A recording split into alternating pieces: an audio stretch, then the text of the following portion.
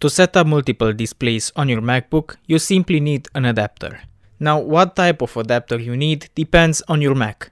If you have a really old Mac, like my 2012 MacBook Pro, you need an adapter like this.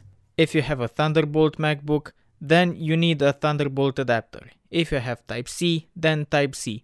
Basically, you need an adapter with the type of cable your MacBook is using in the ports, and which on the other end has the type of port your display is using, be it VGA or HDMI.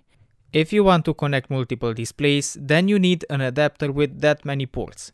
MacBook Pros from 2023 or later can support up to 4 external displays, whereas MacBooks prior to that support only 2 extra displays. Okay, once you plug them in, they already work.